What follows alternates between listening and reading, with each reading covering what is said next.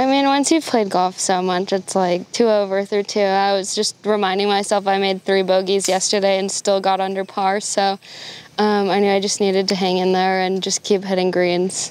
It feels really good. This course is so hard. It's mentally just exhausting out there in this heat. I started off today with 2 bogeys, so I was like a little shaky to start, but just kept myself in it, knowing that it's a tough course, and if you hang in there, you kind of can work your way to the top.